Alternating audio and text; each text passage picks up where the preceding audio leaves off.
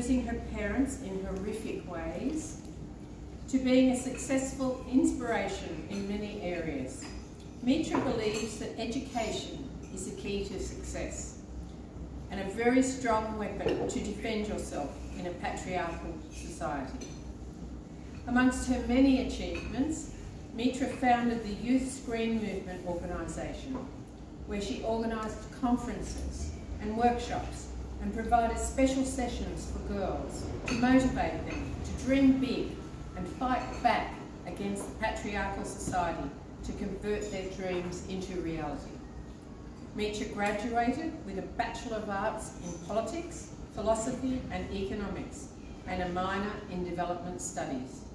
She worked with the World Bank and the United Nations Human Settlements Program and is currently with the New South Wales Government. I'd like to introduce Mitra Hussaini.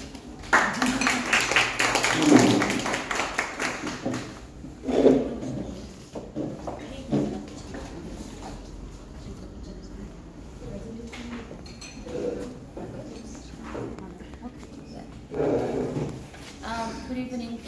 Thank you very much, PPW, for inviting me. It's a great pleasure to be among you guys and speak and share a bit of my journey with you. So, in the last 2 years, I have received enormous support from PPW and Kofsava, and I am so honored to be introduced again to your club. So, it's truly a pleasure to know you in Sydney as well.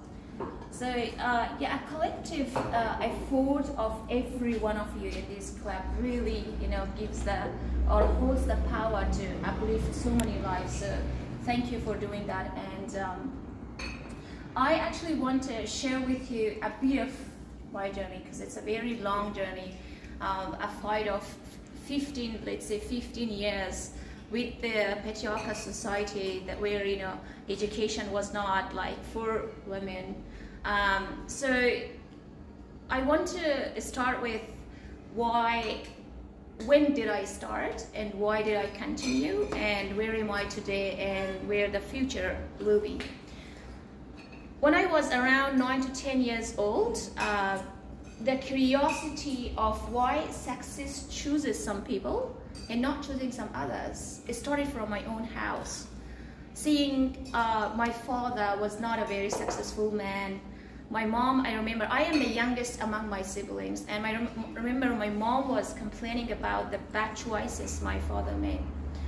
So being curious to know about it, I asked my mother why my father is poor and my uncle is rich. Is it because they separated and they got like the property was not divided equally? So my mom said no. My grandparents sent both of them to school. My father chose not to go to school and play with children, and my uncle did. So now he's a successful person, he's the mayor, but my father is not. So as a consequences of his bad decision, we suffered. The 7 children suffered. So that's when I started loving going to school. The other second reason, which is the strong reason that kept me going stronger, was women considered a half person in that society. Let me tell you a story. There was a time a school teacher actually came to our house and knocked the door. Before coming in, he asked how many persons are inside. My mom replied, "We are 3. And when he came in, he saw my mother, my sister, and me. He said, 1.5 person, not 3 people, because 1 woman equal to a half person, not a complete person." Wow. So I was young, but it stuck in my mind. I was expecting a disagreement from my mom and sister. This is Afghanistan, and, right? Yeah, and argument, like back to say no, it's not like that, but it was normal to them. They smiled and they let it go as if nothing bad had been said. So for me sometimes I say curiosity is the mother of knowledge. I got curious to understand why these differences in this society. Why am I a half person? On that time, my competition was me and my brother, why he's a complete person and I am not. So to find out, I was really, digging bits and pieces from school to understand, is it religion, is it culture, is it society, what is it? Then I read in the book that Islam says, yeah, both girls, like women and men, can get education. I was like, okay, it's not religion, this is culture. Slowly I found out that, okay, this is the patriarchal barriers that hold me back to achieve what I want, or it's not my capabilities, it's all about the gender discrimination. So that actually gave me the power to move forward and fight. 9 years was a very difficult year for me, because that time you couldn't say anything, but you have to just keep moving and achieving what you wanted to achieve. When I understood that this is not my capability, this is what, because of the gender and male-dominated society, I decided to do something. I thought if I don't do anything, that means I'm not going to change anything. I'm not going to change something for me. Look at the other girls. This situation will keep going and keep continue. So that's when the burning desire for education and empowerment started in me. I made plan A. Plan A was to get education, get a job, bring cash home, because cash was the most important thing. Men were the wealthy because they brought money home. So that was my target. I was like, I can be independent, I can be a strong woman if I bring cash home. Then I said, no matter what happens, I'm not going to give up. I'm going to surround myself with the people who do not discourage me. But there was nobody to surround myself that motivated me to move forward. So I had no plan B. You know why? Sometimes plan B hurts plan A. And I knew plan B was to get married in early age. So the other stories beside, I graduated from high school, and then I was refugee on that time in Pakistan because of the Taliban.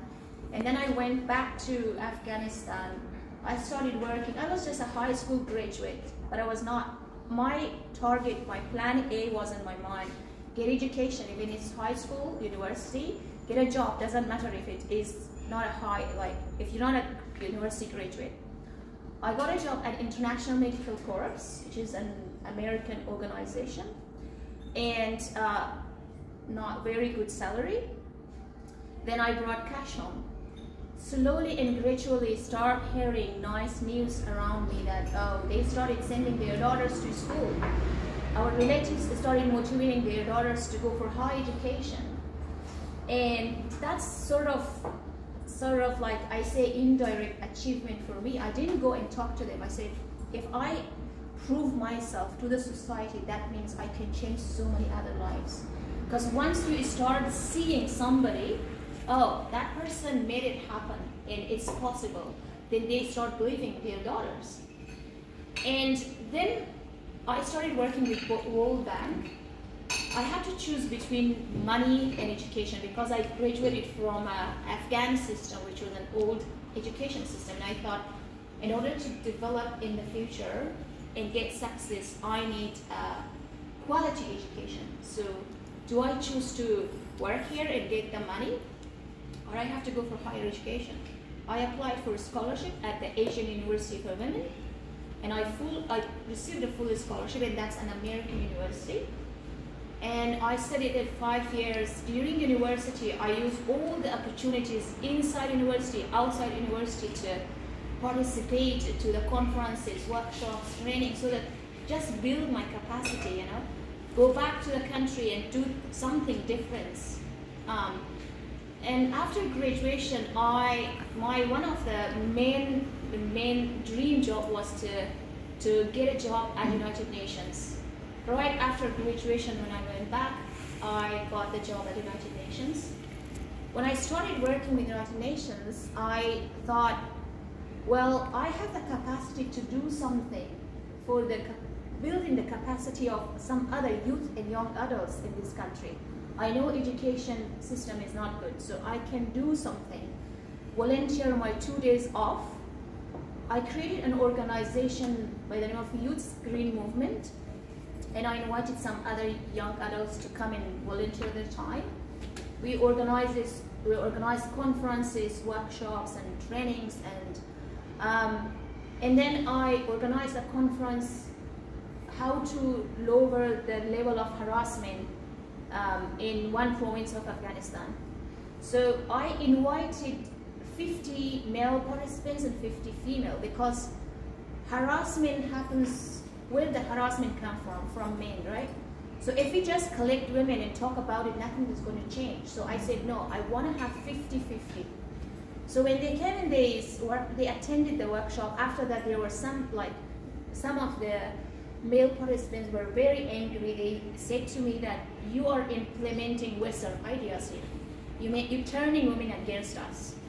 So they gave my name to the Taliban, because from that province to Kabul there was a place called Jalrez. That was the place where the Taliban were living. Anybody was crossing from that way, if their names were given to that Taliban, they right away were killing, because a professor of university killed just one day before our conference. At the evening, I was invited by one of the parliament members to talk to him in the, I think it was around 7 or 8. I received a call. Somebody told me that your name is given to the Taliban list. Don't go by car. So the next day I took a flight, and then when the Taliban in August 2021 took over the country, after that also, like it was in the end of 2018, I didn't stop my activities. I kept going. I was like, I'm not scared, because my target is to bring the change, to do something. Why would this group stop me? But when they took over the country, I had two choices: to stay and die every single moment of my life, or escape and die once. Because chaos at the airport was like, it was very dangerous. There was a time, I was 4 days in the airport. There was a time I had no hope of staying alive. So much firing, killing from every Taliban in the United States. And so finally, actually I had the opportunity to go to the United States, and I said, I'm not going to the United States, because I can see they are destroying my country. I see they are funding the Taliban, and I'm not going there. I want to go New Zealand or Australia. First Australia, because Australia is the most peaceful country, and they always contributed to the peace in the world. So I came here, and now I am starting again from scratch. You know, I built it bits and pieces. Now I have to start again from the scratch. I have been stateless in my entire life.